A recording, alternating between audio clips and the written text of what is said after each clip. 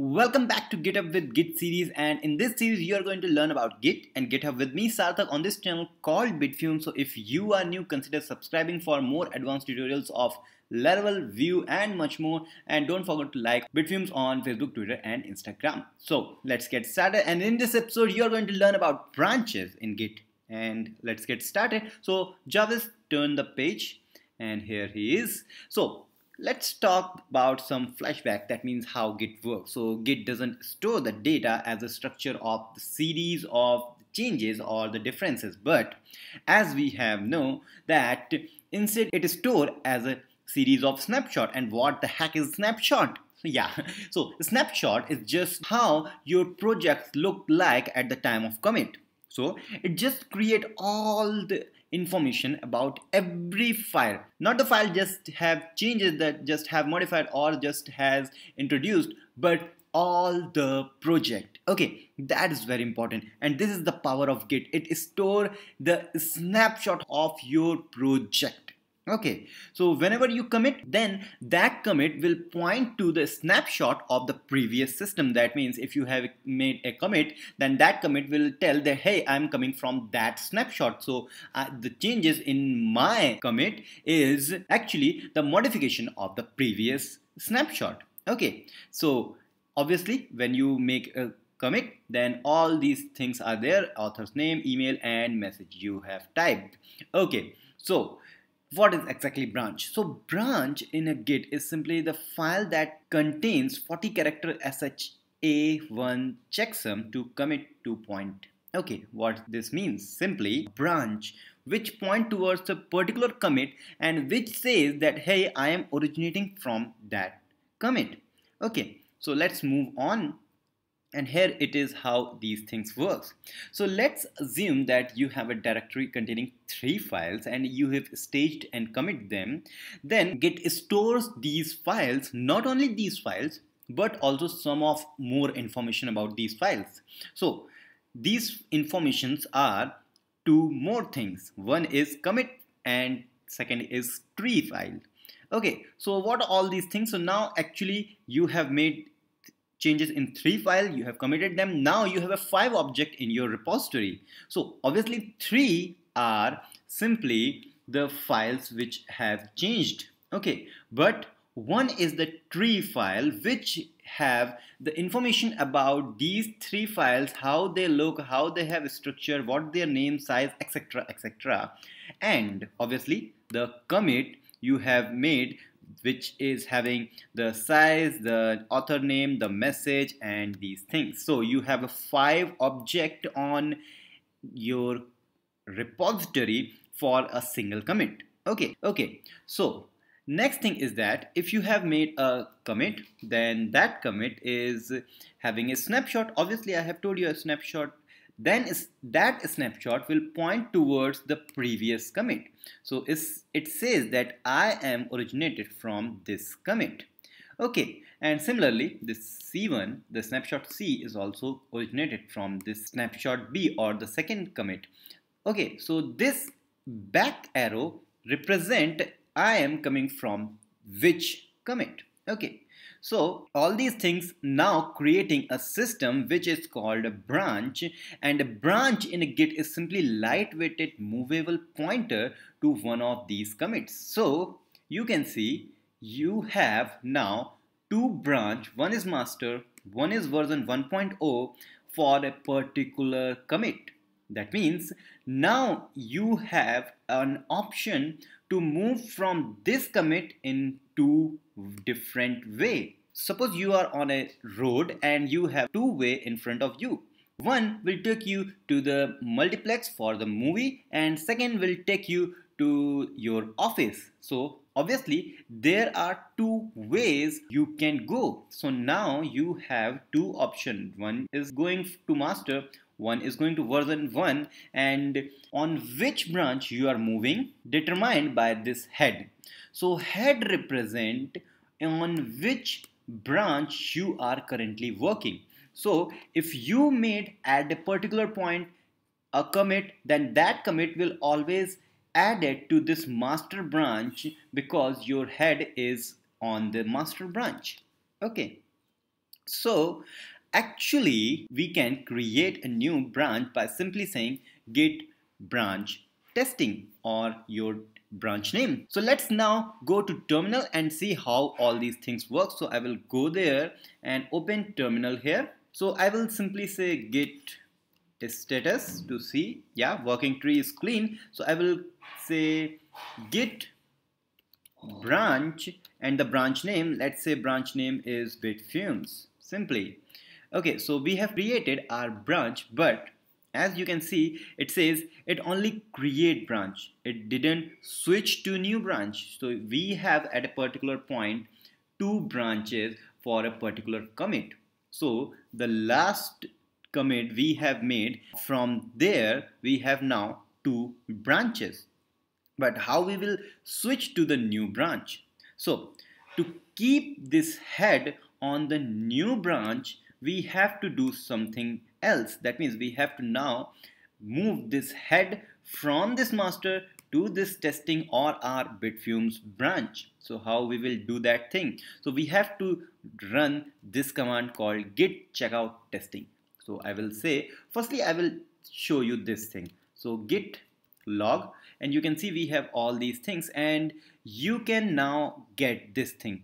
You have a master branch and a Bitfume branch, but the head is on this master branch. This is very important thing. So you can see we have last commit, this is new commit. Okay, and now I will go to my new branch. So I will say git checkout Bitfumes. So hit enter, which says switched to branch Bitfumes. Now we have switched to new branch. So git log, and you can see now the head is on Bitfumes, not on the master. Okay, this is very cool part. Okay, so now what I will do, I will say git, and let's make some changes in any file. So let's change this file one more time and do git. I think we have created our alias. So full commit, and message is for Bitfumes branch. So hit enter, and yeah, we have created, because we have created the alias of fc, which includes the file adding and file committing with this message. So we have created this. So let's see git log, and now you can see we have this for Bitfumes branch. Head is here, but now this is very important thing. Master branch is still on this is new commit. This is cool part. That means master is staying there, but Bitfumes is moved here. So if someone is working on the master branch, then there is no change on the master branch project. You have created new branch, you have made changes, you have committed, and you have the only changes in yourself. So the master branch is stays untouched. So this is very important. So now what? So next thing is we have every new commit in this branch, master branch stays as stays, and we have done all these things. So let's move again and switching back to master. We will switch back to master. So let's go, and we have to simply say where's that? Okay, so now I will again say git checkout master, and here is very important thing. So you can see we have switched to master branch, and now I will say git log, and now you can see head is on the master, and it says this is new commit, and there is no branch called Bitfumes. That means it's not deleted, it's not showing, because master has stayed here again. So let's do one thing. I will say here this file is for master. Okay, I have saved. Okay, so I will do git full commit, and message on master branch we have created. Now git log, and we can see on master branch we have this, and our index.php file, home.php file will look like this. That's great. Now let's do one thing. Check out to new branch. So I will say this git check out, and we have Bitfumes branch. Okay, so git, and let's do one thing. Let's open home branch, and remember we have written there this file is for master branch, but our file is now looks like this. What's happening here? You can see this file is actually reverted for the Bitfumes branch. So if I say this is for Bitfumes branch, and I will now do commit. So git full commit. Oops, I have to give the message here. So Bitfumes branch message. Okay, and I will say git log, and you can see Bitfumes having this Bitfumes branch message, and for Bitfumes branch the previous commit, this is new commit, all these things are there. But let's see the important part. Git checkout master, and I will open this file. So now see the magic.